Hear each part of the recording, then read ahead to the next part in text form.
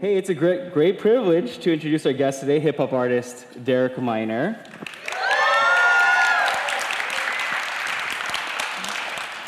You know, he's been an important voice, not only in Christian music, but in the wider hip-hop scene. He just released his newest album, Reflection, which shares the name of his record label. Let's welcome him one more time.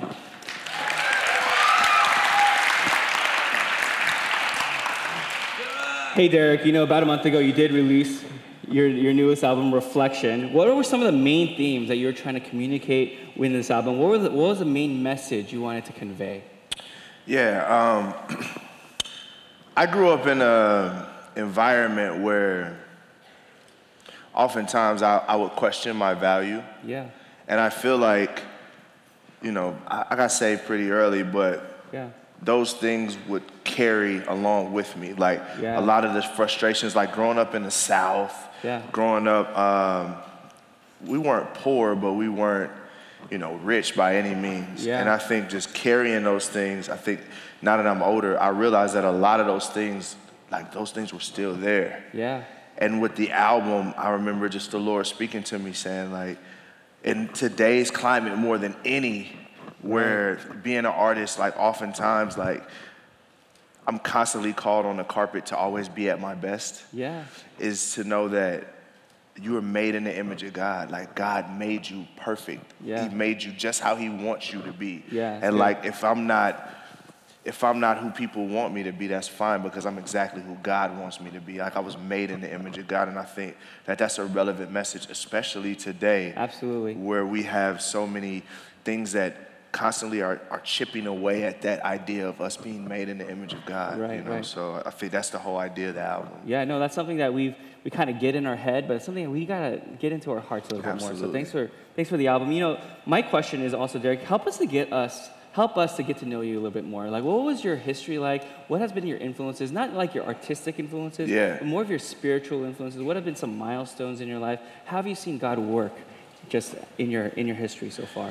Yeah, my biggest spiritual influence is my mom. Yeah. I come from one of those like single parent households where mom was the rock. Yeah. And it's like she worked like 16 hours a day and craziness. But the cool thing, and I think it set an awesome example for me, is she was the same way out in public she was at home. It's good, yeah. And I know a lot of people don't have that testimony. They're like, you know, my mom or whatever, you know, my mom was this way, but when she was at home, but my mom she was always the same. And it was a passionate desire for God. Yeah. That's what she had everywhere she went, you know. And I think for me, I just strive to carry that more than anything. So those are some. That's a serious milestone. Milestone too. I'm married and I have 2 kids. I have my son Nolan just turned 5 2 days ago. Happy birthday! Yeah, man. And my son. My son Zane turns 3 on my birthday. You have a son named Zane? Me too. Oh, this straight is completely a 3-year-old son? Yeah. Me too. I promise. This is like that's weird. This is not planned. This is like serious. Like, oh, that's awesome. Okay. Are you Zane? Yeah. Yeah. How you spell it? Zane. You're kidding, bro. You too? Let's swap sons for a day. See what happens. Let's see what happens. Yeah. So my huge milestone. Yeah, those are Nolan and Zane. He'll be 3 in December 16th. On my birthday. So that's really cool. Zane he has mastered how to torture his older brother. he's really mastered that. So one of my milestones is just watching him do that. Nice. That's a pretty cool thing. But nice. Yeah. Cool. Hey, great. You know, Derek, you know, in what ways does your relationship with God help shape and drive your art? In what ways does your relationship with God, your spirituality, like drive the way you create music, the way you perform music? It's freedom.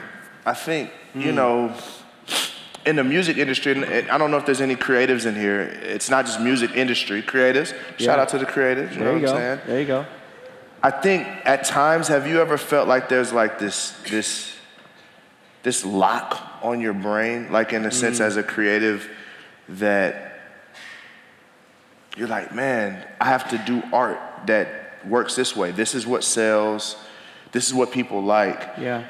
And I think, you know, when you look out mainstream culture, most of the time, some of the most creative guys, they're like, man, I have to go get high or I have to do whatever. Yeah. Most of that is just the freedom for them to just say what they really feel. Right. That right. It's like you get that liquid courage or whatever, and you say whatever you feel. I think for me, that freedom has been God. Nice. Like knowing that I can make the music that I want to make, and I can make the music that God put in my heart, and I'm free to do that. And I think for me, that's what my freedom has been, and that's how my faith drives my art, is I can be bold, I can be creative, I can talk about things that people may, they may not necessarily like about it, but it's cool. I'm cool with rubbing them the wrong way because I know that, I'm in the scriptures and I know that what God is saying, and I'm living out, my relationship through my art. I get an opportunity to really share some of my things that are in my heart with my people, so. Great. Thanks for saying some of that. And I think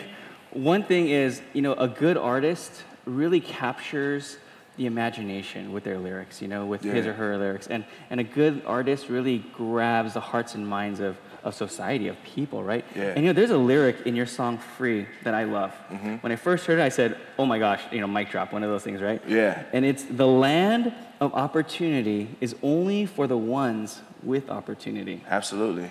Can you unpack that for us? And can you tell us some more about what the song Free was about, or even like how that came to be? Yeah, so the background of Free was, I remember watching when I heard about Alton Sterling. Yeah. When watching that thing unfold, and literally I made the beat, I recorded the song, wrote the lyrics, everything in 3 hours. Right. Mixed it and mastered it, everything myself. Wow. And it was really one of those things it was out of passion, it was out of frustration, it was out of sadness and sadness at the issue, also sadness at the response. I think I don't necessarily get upset or surprised when I see people that aren't Christians not get it. Yeah. There's no reason to get it. Sure. Do you see what I'm saying? Like, yeah. There's no Holy Spirit there. There's no conviction there. You're just left to your own self. Yeah. So when I see non-Christians not get it, I feel sad that they don't get it. Right. I feel even more frustrated when I see Christians and believers not get it. Yeah. The idea of just at the basic level, whether you agree with whether you agree with the nuts and bolts of everything, there's a degree of empathy that we should all have. Because that's what Jesus had, right? If we're like, Christian is Christ-like, Jesus looks down and he says, oh my God, these people can't save themselves. Right. I need to come down and do something about that. Yeah. He's driven by love. But when you see Christians that aren't driven by love in issues when people are being killed, that's right. whether you agree with the reason or not, there's something wrong there. And there's the frustration there. And I really wanted to take that frustration and that sadness, and I wanted people to see, like, do we not see people are made in the image of God? Like, regardless of whether socioeconomic background or color or anything, like, we're all made in the image of God. So that means that I shouldn't be too quick to pull that trigger. Yeah. It also means that if that trigger ever gets pulled, I'm not like, good criminal. That's right. Because we all were criminals. Yeah. So what if God was like, I'm gonna wipe out all these criminals? No one would be here. Right. We're all criminals. So the idea of the lyric, the land of opportunity, is only for the ones with opportunity. I remember people saying, why don't these criminals or these black guys or whatever that are just in the hood selling drugs, like, why don't they just get a job? And I'm like, do you not realize the system was set up for minorities and people in poor environments to not rise? Yeah, wow. It's set up for that. Yeah. So it's like there's a degree of, there's freedoms here. Right. And there's also blocks that allow certain people to get to those freedoms. Yeah. I don't know one person. I know a few drug dealers. I don't know anyone that was like, you know what? When they were like 5, I'm gonna be a drug dealer. Yeah. I don't know anyone that made that choice Right. Like everyone I grew up with, when we were kids, they were all like, man, I want to be a doctor, I want to be a lawyer, Yeah. I want to play video games, I want to be Batman. Like, but no one is like, I think I'll just be a drug dealer. That's pretty cool. So you have to ask yourself, like, what takes a person from wanting to be Batman to a drug dealer? Yeah. What takes a person from wanting to be a police officer to a drug dealer? There has to be strenuous circumstances in between that, because we're people just like anyone else. And so I think that lyric, I just wanted to encapsulate that idea that, man, people aren't just, they're not just picking to be unemployed. They're not just picking to go to jail. No one's like, you know what, I think I'll just go to prison when I grow up. Be cool idea. Right. I just have all my rights stripped away. So, and then also knowing that the prison is privatized, and black people, we make up, 16, 20% of the population at large, but we make up over almost 70% of the prison population. Yeah. And not only that, but you can buy stock in private prisons, meaning that you can buy stock in people. I can buy stock in a system, the CCA. I can buy stock in a system that deals in the selling of people. I was told as a kid, you're worth more to the government in prison than you are out, because at least someone's making money off of you while you're in prison. So with that idea, I just wanted people to see, like, yo, wake up. No one's just like, I want to be a drug dealer. Yeah. I go off on, when it goes into that, I go off on tangents, and sometimes it's hard for me to come back. That's okay, man. We want you to go off on tangents. We want to hear your heart, man. All right, well, Derek, we're going to answer a few questions from our Biola community. If that works with you. I'm with it. All right, here we go. Here is our first question, all right? You talked a lot about your personal struggles in Save Me. Could you talk about how God got you through that difficult time and how we should react to the hard times in our own lives? It's interesting. So to give some background on that song, during that time, I had just completed my deal with Reach Records. I had a 2-album deal. Yeah. So shout out to Reach. Everybody know, shout out to Reach. I just completed that and sat down with Ben Washer, who was part owner of the label with Lecrae, and I was like, we both were like, yo, I think it might be good to just, like, yo, let's make it, let's separate out and let's build the genre more. Yeah. Because that was the whole idea. Me and Lecrae, before I even signed, he was like, man, I want to build you up to own your own thing. Yeah. Not to necessarily own your masters for the rest of your life. So we were like, yo, it's time. So I was doing that. My dad passed away. And we had a tumultuous relationship. It was good when it was good, but it was rough too. My wife got a car accident, fractured her spine in several different places, like small micro fractures. And my manager, a lady that I trusted for years, she stole thousands of dollars from me. And I just remember just being like, have you ever just been like, no, just speechless, just like, it's just all like, that. Fam. Yeah. I know your guy, you know everything. Yeah. But I don't know nothing. So I'm just trying to, I feel like I'm moving, trying to do good things, and there's all this opposition. Yeah. And I remember being in the studio and God speaking to me in that moment, and him saying, son, just rest in me. Rest in me. Yeah. And then you start thinking about Joseph, right? Yeah. Joseph is sold to slavery. Yeah. Gets to Potiphar's house. Yeah. Potiphar's wife tried to set him up. That's right. Goes to prison for several years, right? Then interprets dreams and winds up being the right hand of Pharaoh.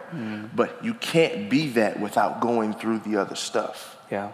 Like, if he just was at home with his father, he wouldn't be at the right hand of Pharaoh. The most important thing is not about being at the right hand of Pharaoh, but it's why he was there. Yeah. He was there to save everyone, because Egypt would have been done if Joseph wasn't there to interpret the dream of famine. Yeah. Right? Yeah. So it's the idea in me that I had to realize, like, whatever this is, I know, God, that your thoughts are good for me. Like, you want good things for me. You don't want bad things for me. Yeah. And that's when your burdens come, you don't run from Jesus, you run to him. Yeah. Because he has good for you. So I would say for anyone that goes through hard times, run to Jesus because he has good for you. The world has nothing to offer. Like, God created you in his image. He loves you. And I think that's the thing. If there's anything that Satan wants to snatch from you, is the idea that God loves you. He wants you to think God is withholding something from you. That's what he did in the garden. Yeah. Adam and Eve, you out here chilling. You know what I'm saying? Naming animals, dominion over the earth and stuff. Yeah. God made you, but he's really withholding something from you. Eat the fruit. And they're like, I think I eat the fruit. Yeah. And I think we do that sometimes. And I say, don't eat the fruit. Yeah. Cool. Yeah. Thanks for sharing that. Here we go. Here's a question from Tyler. What one musician has influenced you the most? Oh, that's hard. Yeah, man. Lots of good musicians out there. Yeah, man. And I'm a sponge. Yeah. I'm a sponge. I soak it up from everywhere. I was soaking stuff up from these guys. They're amazing. They're Give good, it up right? for them. Yeah. Killing it. I'd have to say I don't have one. I really don't. I really, wherever I go, I try to soak up because, there's so much talent in the world. Yeah. You have to be a student at all times. As a creative, whatever you're doing, creative or not, you should always be a student at all times, and that's what I fight to be, as just a student, and I try to learn from anyone. And the crazy thing is some of the people, the newer people are coming up with so many creative ideas, so I'm just a sponge, man. Yeah. All right, absolutely. Cool. Here's another question. This one's from Rachel. She asks, what has your journey as a Christian hip-hop artist been like? I guess you could parse that in different ways, as a Christian hip-hop artist or just even as a hip-hop artist. Just what are some of the things in your journey? That's interesting. Yeah. I think one of the things for me, I could go probably for hours on just that question alone. I think one of the huge things is managing people's expectations. Like, that's good. Early on in my journey, I was like, yo, I gotta be the best rapper ever, and then being a Christian, I gotta be perfect. Yeah. That doesn't last very long because I'm not perfect at all. And I think, people's expectations, they're different. I'm going to Texas. I was in Milwaukee. I'm going to be in several cities. I'm all over the country. And everywhere I go, people have their own idea of who Derek Minor is. They're like, man, I heard your song, such and this. And they think that you're just this person, a certain person all the time. That's right. So I go to these different places, and at first I would try to be that person. But now I just kind of what you see is what you get. I'm a country dude from Nashville, Tennessee. Yeah. And I make rap music. Yeah. And I like anime and One Republic. So just get over it. There you go. Yeah.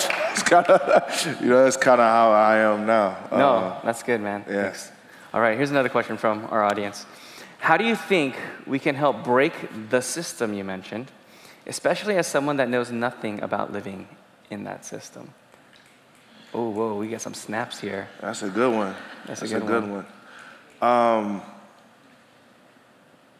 I don't think we can break the system.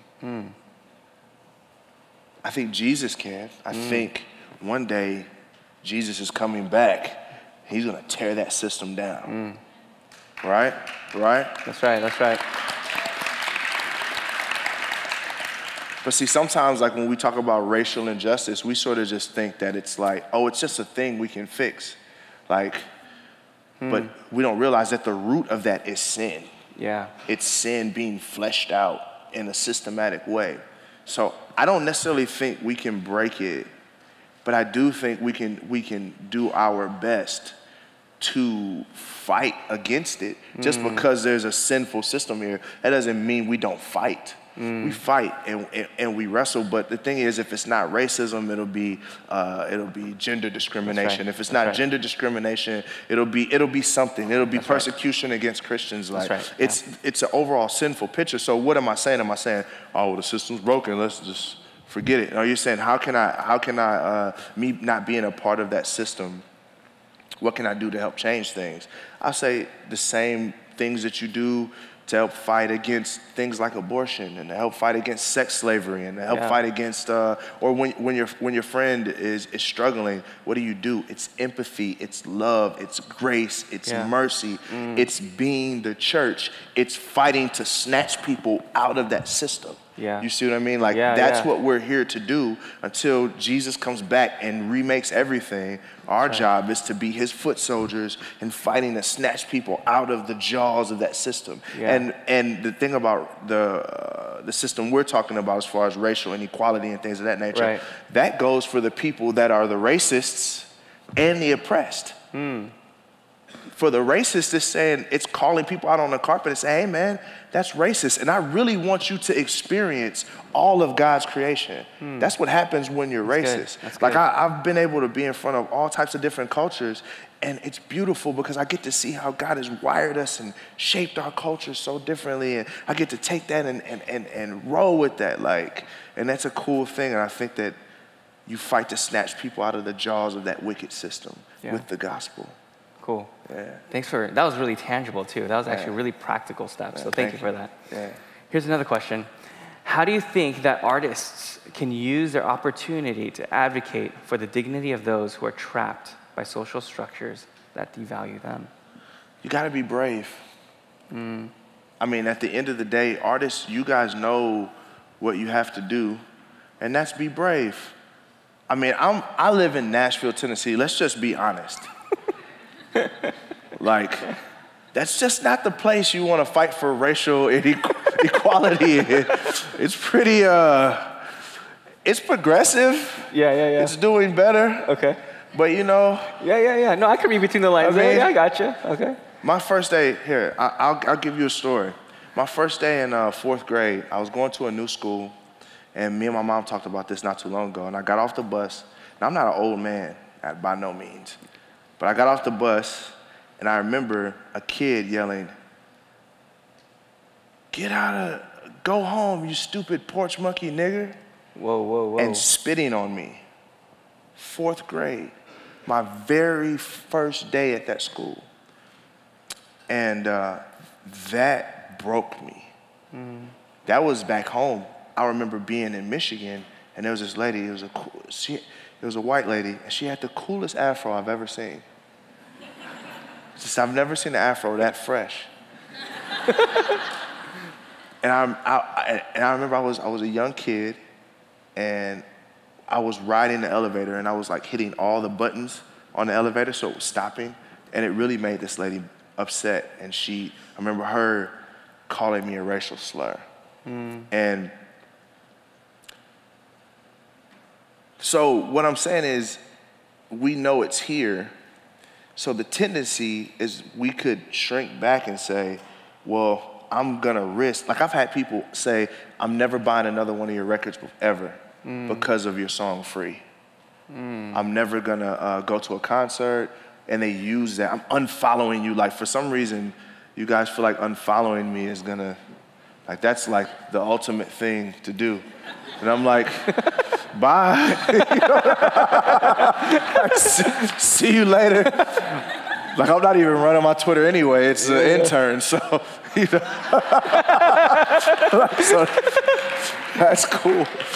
You know, but I think for artists, it's about being brave and knowing that persecution is going to come along with that. People don't like to hear the truth, but they got to hear it. And artists you guys have such abilities to be able to really kind of help.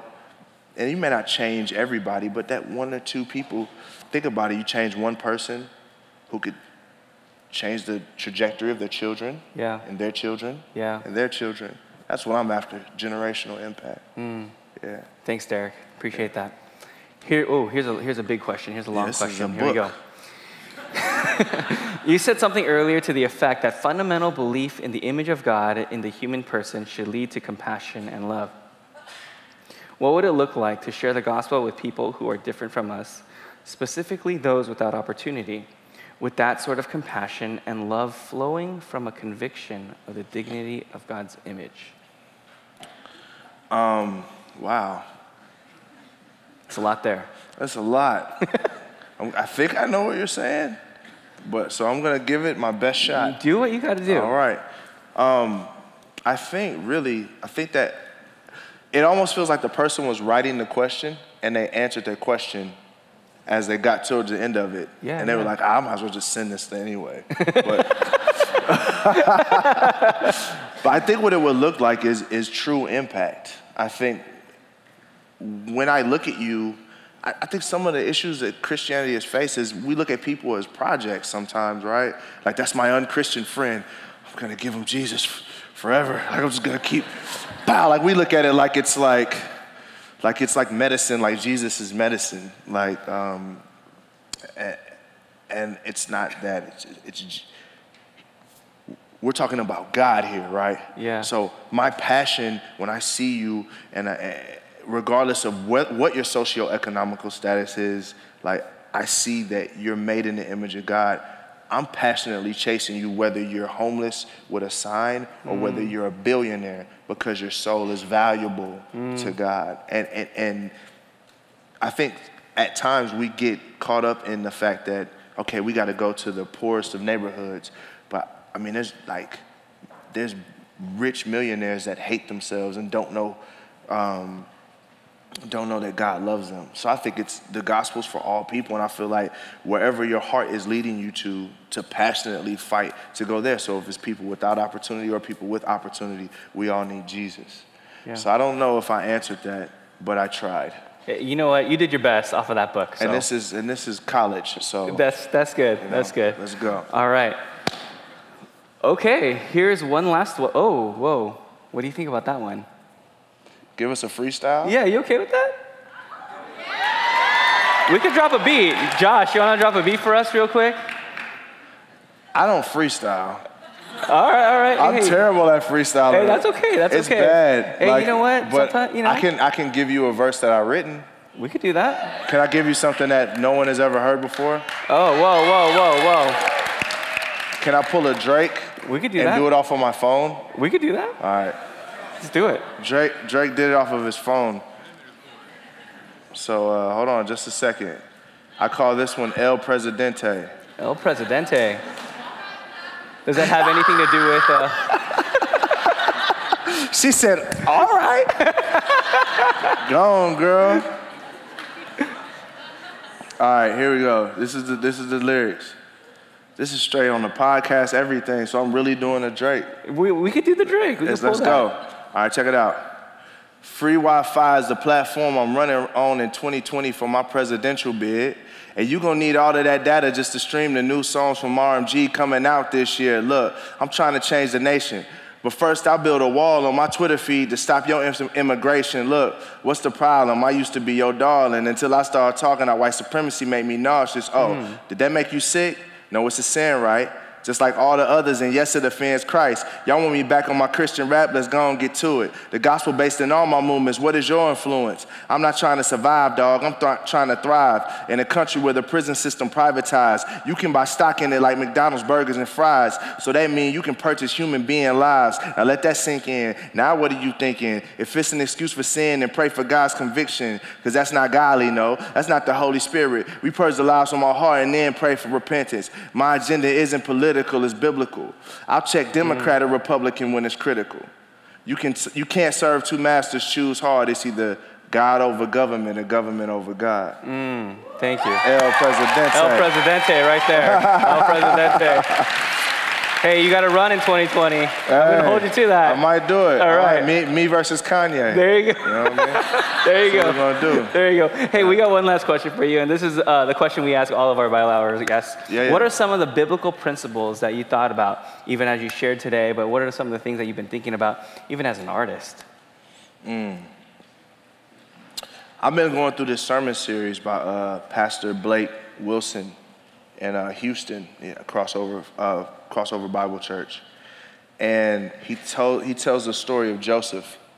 And again, I think I would reiterate to everyone that's here, you have to know and believe that God loves you and that you have to trust and have faith in him. Where is the sin in Genesis 3? Where is the sin? The sin is that God does all of this for us. He creates us. He gives us dominion. We chilling. I picture Adam riding a lion, like just coming out like, what's up, baby? You know what I'm saying? Like, I just picture like it going, wow, yo. And God is like, it's cool. I set all of this up for your joy in me. That untethered relationship. I had strong relationship with God, man. And then we listened to the snake over God. And I feel like that is the wrestle for all of us. And I'm gonna tell you, God wants your joy. He wants you to be happy in him. And there's no happiness outside of him. So that's what I wrestle with day after day. It's continuing. Am I gonna believe God or am I gonna believe the snake? Am I gonna fight for joy or am I gonna continue down a path that in the end, every time I've sinned and made mistakes, I feel horrible? Like, am I gonna continue being a masochist or am I gonna chase the joy of God?